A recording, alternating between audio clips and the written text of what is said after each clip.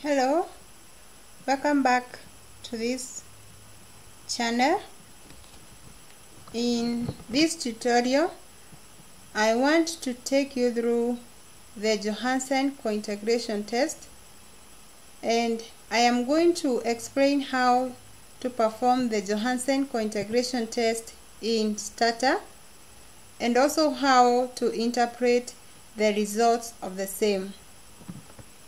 And we have said that for Johansen Cointegration Test, it is performed where we have a time series that has all variables being non-stationary at level, but also they are all stationary at first difference. So you must ensure that there is no variable that is stationary at the second difference, or that is integrated of order 2. All the variables must be integrated of order 1. And we perform the Johansen Cointegration Test to determine if there is a long-run relationship among the series. And in this video now, I am going to explain how you perform the Johansen Cointegration Test. Now I have my data here, and in this tutorial now I am going to use the variables, the log of domestic debt, the log of external debt, and the log of GDP. These are the variables that I am interested in. Now, since we are working with time series data, we are going to first of all set the time, and I have set the time. My data is yearly and it is running from 2001 to 2020. After that, we say that after we have tested the stationarity, the next step that we do is to determine the optimal lag. So we have to do to determine the optimal lag before going to the Johansen Cointegration Test, since we need to determine the lag that we are going to select for the Johansen Cointegration Test. So we use the command var soc, then log of GDP, then log of DD, and then the log of ED. Now the results show that the optimal lag that has been selected is 4, and the criterion that has the least value is AIC. So in our Johansen Cointegration Test, we are going to select a maximum lag length, or the optimal lag, as being 4.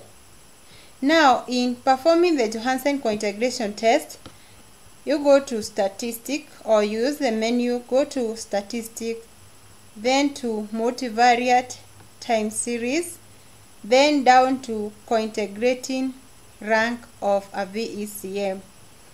After that, you get this.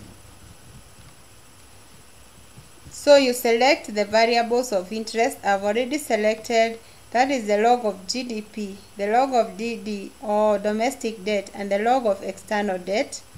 And then the maximum lag is 4. Then go to reporting and select report maximum agent value statistic. Then click submit or OK. Now we have the results, and the results for Johansen Cointegration Test are as in this window. Now we say that, with the decision criteria that we use in determining if there is cointegration or if there is no cointegration, is that we check the trace statistic against the 5% critical value, And also we can use the maximum eigenvalue statistic against the 5% critical value. And the null hypothesis for the Johansen Cointegration Test is that there is no cointegration, and the alternative hypothesis is that there is cointegration. And in order to determine if there is cointegration, we check the trace statistic, and if the trace statistic is greater than the 5% critical value, then we do not reject the null hypothesis, and therefore there is no cointegration. But if the trace statistic is less than the 5% critical value, then we do not, or we reject the null hypothesis and conclude that there is cointegration. The same case applies for the max statistic. A higher value or a greater value of the max statistic that is greater than the 5% critical value will mean that there is no cointegration. However, for a value that is less than the 5% critical value, then it means that there is cointegration. Now in our results, we find that at the maximum rank 0 and 1, the trace statistic 97.65 and 18.83 are greater than the 5% critical value, that is 29.68 and also 15.41. So in that case, we conclude that there is no cointegration, where we have, or for equation for maximum rank 0 and maximum rank 1.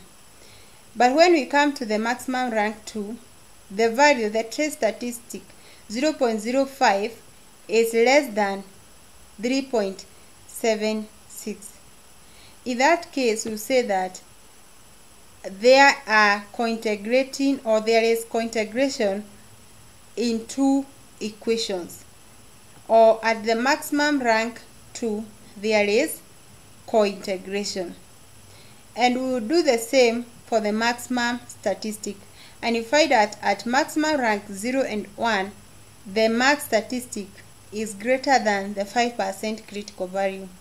But when we come to the maximum rank 2, the value 0.0534 is less than 3.76, and therefore we would say that there is cointegration at maximum rank 2, or in two equations. So that is how you interpret the results for Johansen cointegration. And in our example here, we would say that there is cointegration, and if there is cointegration, then we are supposed to estimate both the short run and the long run relationships. But if there was no cointegration, then we would have had to test only the, or to estimate only the short run relationship. Now I hope you find this information to be helpful, and if so, then please watch out for the next tutorial, where I am going to explain how you perform the bounce test from ARDL in STATA, and also how to interpret the results. Thank you and bye.